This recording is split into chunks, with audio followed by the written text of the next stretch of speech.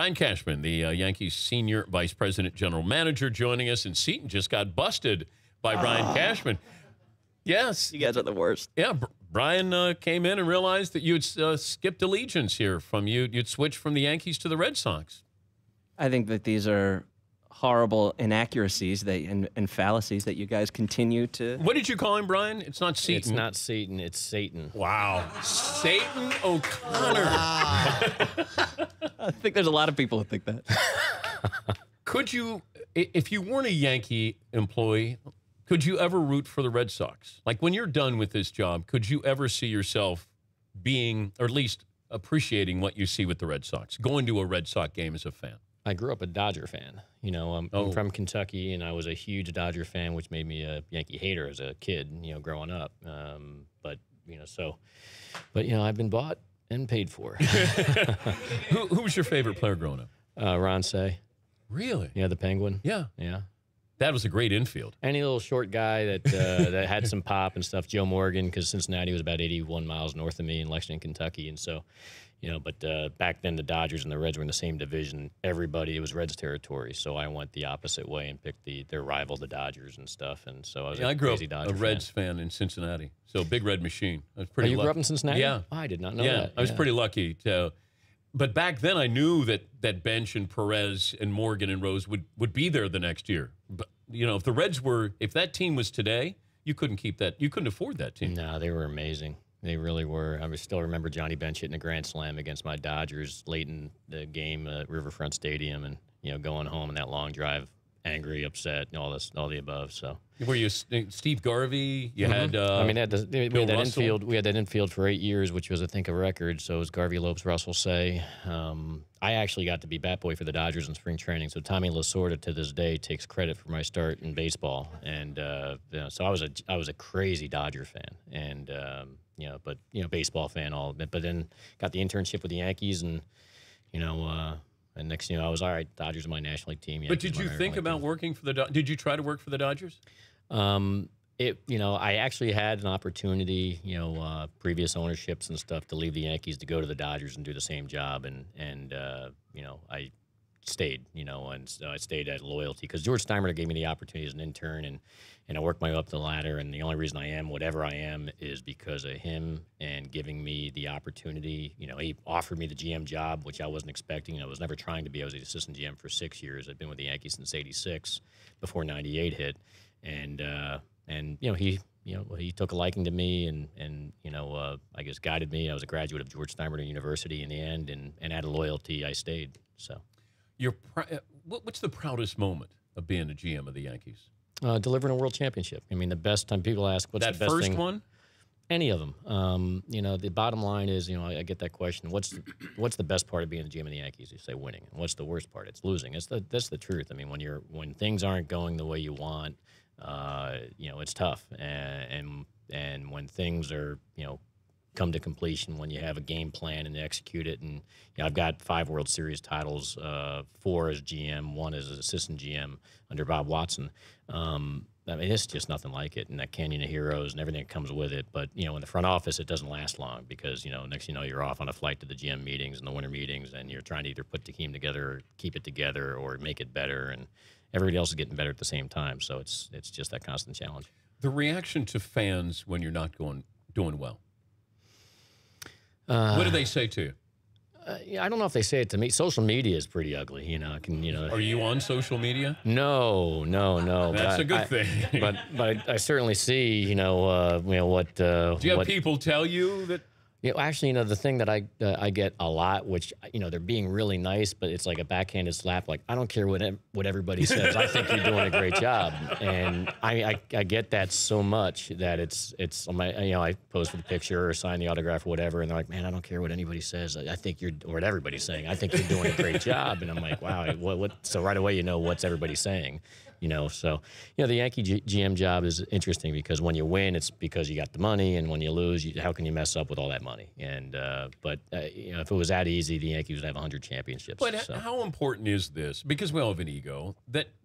And I said this, you could be the GM of the year with what? I mean, you made some risky moves. You brought some kids up. It sort of worked out I don't know if it's worked out better than you thought, but you're never going to get the credit. You're going to get criticized, but I don't know if you'll ever get the credit. And we were talking about this last week. I said, you're a Hall of Fame general manager. I mean, you're getting into, that rarefied air. Bob Housen was there, Pat Gillick, some great front office people. And I'm not saying it because you're here, because I said it last week. Is that enough for you? You don't have to be recognized, patted on the back. You probably have your critics, other GMs.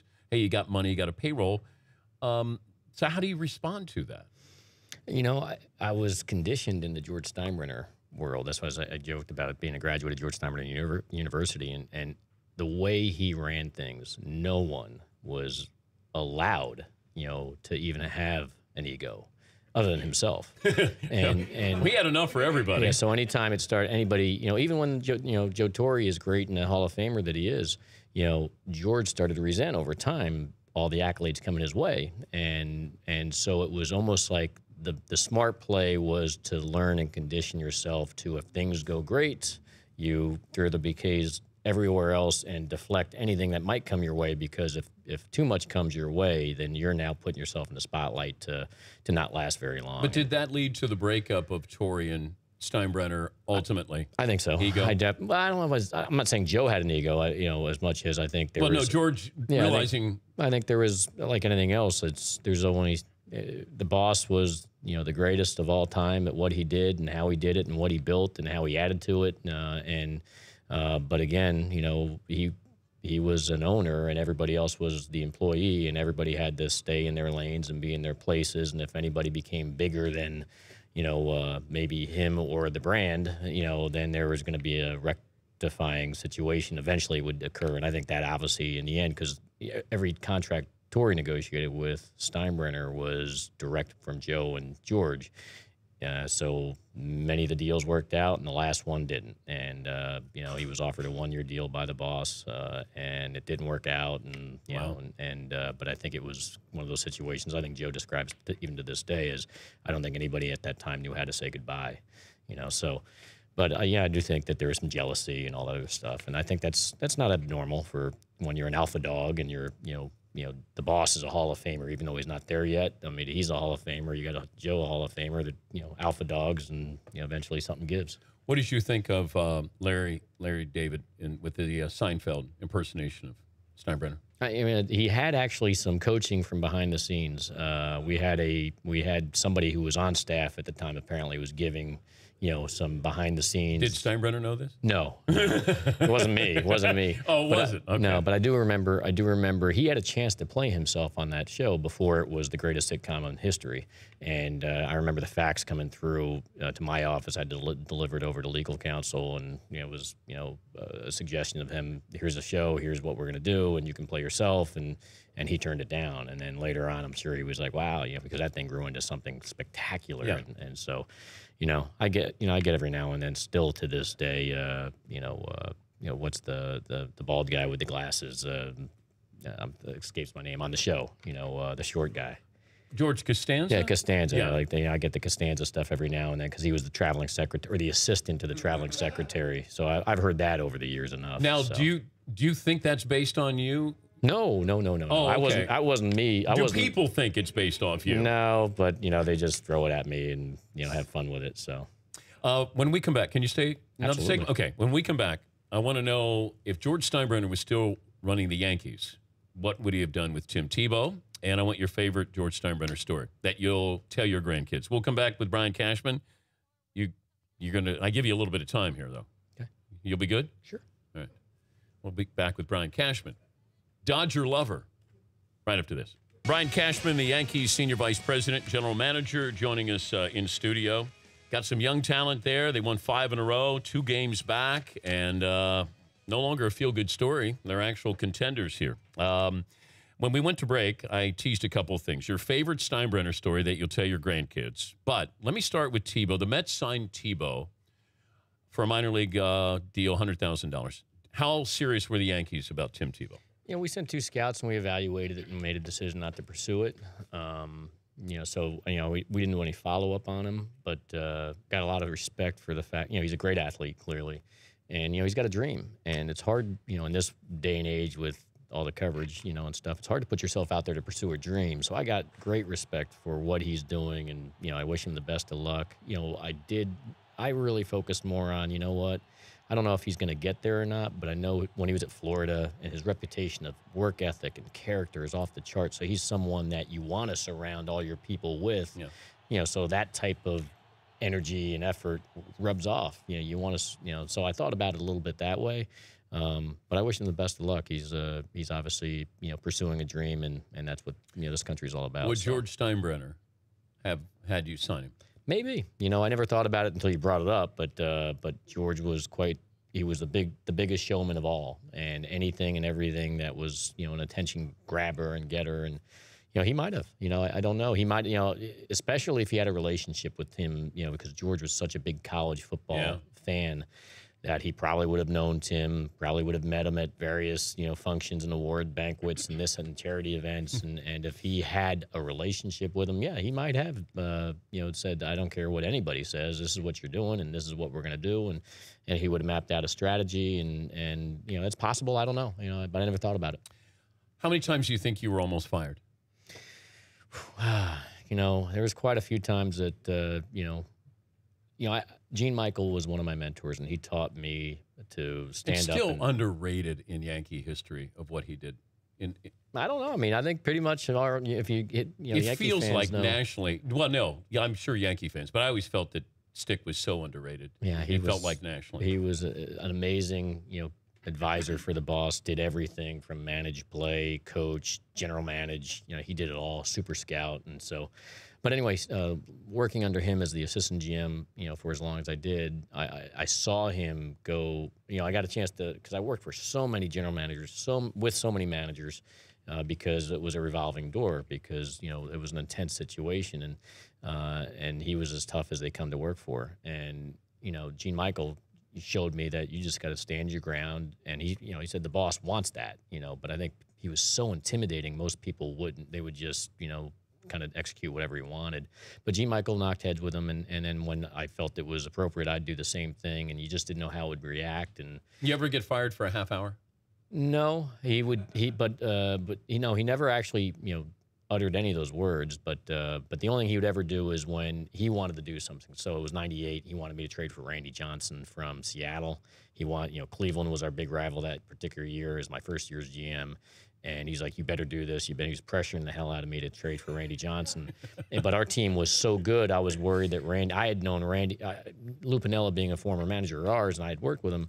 I had always asked Lou when he was managing Seattle, every time they'd go on the East Coast swing, Randy was supposed to pitch against us. And then it would turn out they'd reshuffle the rotation. He'd pitch the last game in Fenway or the first game in Baltimore, and he'd miss us. So it happened year after year, and I finally asked Lou, hey, what's going on with that? He said he doesn't like to pitch at Yankee Stadium. So right away, I was like, I'm going to trade for this guy who doesn't want to pitch in New York in Yankee Stadium.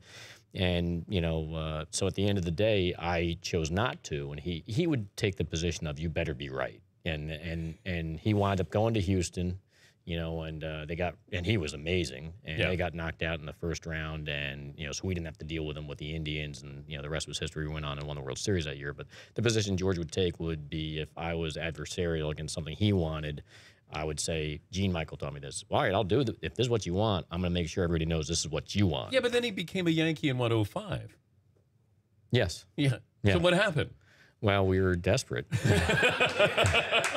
and at the end of the day, that 98, I mean, again, you have to evaluate your team chemistry and everything else. The 98 team had something that was so unique and special that, you didn't want to mess with that clubhouse too easily, and I mean, it didn't really seem to have a need, where the 2005 team did. Yeah. So it was just completely different circumstances. So we were thinking about this when we knew we were going to have you on, and Paulie goes, last time we had Brian in studio, and I said no, and he goes, well, it wasn't officially in studio. We're at Yankee Stadium, and so it's 04. We're outside your office. We're having Schilling on to talk about Bronson Arroyo and A-Rod and the slap. And Paulie goes and knocks on your door to say, would you like to come down and listen to this? And then you said that you didn't want to be on the air, but Paulie goes, you might want to listen to it. So Paulie, then you come down, and then all of a sudden Schill starts killing A-Rod. And then I looked at you and I said, "You want to talk?" And then you go, and so we went to commercial break and came back, and then you came on talking about that play with Bronson Royal. Yeah. Yeah, Paulie. I actually have a quote that you said. You said, "I wonder if Schilling would say the same thing if Trot Nixon did that to help him win a game." Yeah, I think we talked about it off air. I think my therapist does a great job of erasing from my memory bank anything 04 related. So, did you go to therapy for that? No. I joke. It didn't get that bad.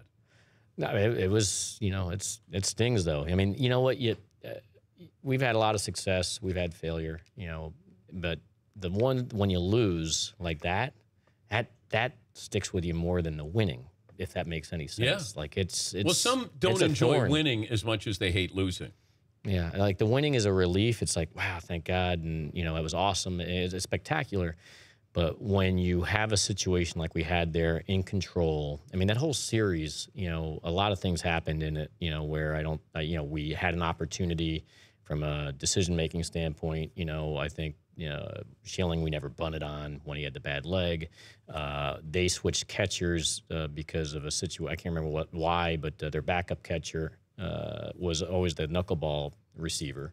Can't think of his name off the top of my head. So, but for some reason, Veritek winds up catching, yes, their knuckleballer, Wakefield, and that's a pure opportunity because he couldn't do it too well. So we could have, been jackrabbits all over the base pass. We chose not to. We lost Olerud with a Liz Frank fracture on a check swing, and that put our backup Tony Clark in the game. And so there's a lot of things that happen that, losers talk about, and we lost the series. And do you really think Schilling had the bloody sock? Yeah, I mean, there's no reason not to believe it. I mean, he had surgery and all that stuff. Well, I don't know. Satan O'Connor over there still doesn't buy into that. The alleged bloody sock. The alleged bloody sock. No, and it's not around anymore.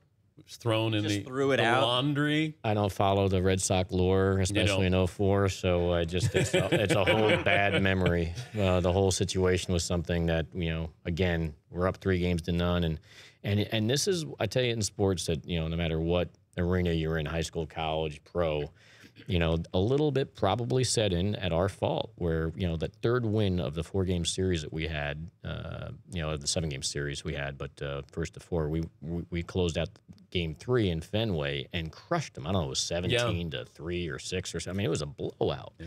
And I think maybe, I know the Red Sox players were congratulating our players in pregame in Game 4, and as they're passing, hey man, good luck in the World Series. That is true, right? Yes, because I tell people that, and they go, "There is no way." Red Sox fans go, "There's no way." I said, I saw them, and even talked to one of the Yankees who said they just said congratulations. Yeah, they're like, dude, good luck in the postseason and in the World Series and this, that, and the other thing. And it turns out they're doing shots before every game as a I guess rallying cry. Whatever it took, it happened. The series started to change, and things. That's why things can change in a dime. Whether it's the last quarter and you're up and you gotta close things out, and we didn't. Mm-hmm. And for whatever reasons, but that again, lessons learned, I guess. And hopefully, if we're ever in a situation like that again, we will handle it even better than we did. How good did you think Gary Sanchez was going to be? Well, we thought he was going to be, a middle lineup. He projects to be a middle lineup bat with, great defense. So we think he can be an impact, middle of the order bat for a long time. So I gave him $3 million. I think it was back in 2009, which is a record bonus at the time, and for good reason. And he's honored that, as he's grown through the system, and he's hungry to be a great player. Which there's a lot of people that have talent. But when you match the hunger to be great with the talent, that's where the magic happens. And I think, we have a chance to have a special player in our hands. Your favorite Steinbrenner story? I don't know if it's a favorite or not. I mean, there's a lot. But, one I haven't heard? One I'd throw out there is more of he had drivers, that he loaned out one day to dignitaries or family or what have you. And somehow, when I was low-hanging fruit, I drew a short straw. Kentucky boy in New York City. Oh, no. And they're like, you're going to have to drive the boss downtown to get a haircut. And I might have been an intern. What could go wrong? And then after his haircut on the east side, get him over to Teterboro, and he's going to fly back to Tampa. And so I had a guy in the office, Peter Jameson was our assistant GM at the time, and it was like, oh, my God, you're going to have to drive the boss. Well, how are you going to take him? And I was like, well, to get him on the FDR and, just you dig into the FDR and that's it. And he Didn't said, have GPS back then. no. And no cell phones. And this is a long time ago. And so all of a sudden he goes, I got a quicker way for you. So he tells me, get on the dig and go to the Willis Avenue Bridge. And he gives me this whole new way. And so I get in the car, boss gets in the back seat. I get on the Deegan, and instead of going straight to the FDR, I start pulling off in the Willis Avenue Bridge exit. And right away, he says in the back seat, he's like, hey, where are you going? And I said, I got a quicker way. And he goes, oh, okay, we'll see.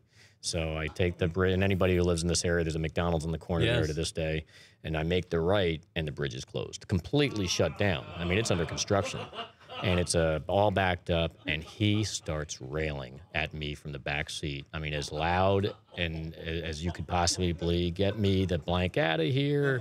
Take me to the blanking subway. Turn back. Get me back to Yankee Stadium. You bankity. I mean, he's killing as loud as. I mean, I'm sitting there getting blown up from the front. And try driving under those. I mean, the toughest job I think from what we've all worked for the Yankees thought was the driver. And there was always a story about a driver leaving him on the bridge because he would go, tirade sometimes. So anyway, so I tuned him out. I did the backup, turned around, got back on the Deeg into the FDR, and then I hit a pothole. This was back during the Dinkins Mara years where there was a whole bunch of potholes, everything, and so he's like, "This isn't a blanking tank," He's just killing me. The entire drive down to the east side. So I get him, I tuned him out. I didn't engage. I just took the beating, the verbal beating, got him to the Upper East Side. And somebody's like, well, this may be why he respected you. You just still did the job under duress. And I got him to his place, and then he chose to take a cab to Teterboro. But I had some worth of accomplishment, I guess, because I got him there under tough circumstances. But I didn't like driving him. I don't know if you have the connections to do this, but maybe Satan O'Connor could be a bat boy for a Yankee game. Is he too old to be a bat boy? Do they allow 38-year-old? Yeah, he looks like, if I make him shave, he's going to look like he's about 15. He'd have to shave. I'd have to shave, cover the tattoos. Yeah. I don't know. I mean, first of all, I don't even know if I can trust a Red Sox in a Yankee uniform. Wow. Brutal. Because how do I know what he's going to be doing with the bats? What if he he just declares his love for the Yankees right now? Maybe we can make that happen. I can't believe it was ever even a question. Seton, raise your right hand. This one. Is that a Red Sox tattoo? Wow. I think it says Veritech. Hold on. Get rid of this. Listen, the 04 thing, it's not. That's actually a special date in my life. It's not baseball related, actually. Thanks for coming in, Brian. Thanks we appreciate stories. Great day. And congratulations. Congratulations. It's been a great season, surprising season. Well, maybe it's surprising to us, maybe not to you, but thank you for coming in. He's Brian Cashman, the Yankees Senior Vice President, General Manager, and if he offers to give you a ride, don't take it. The Dan Patrick Show, weekday mornings on Audience.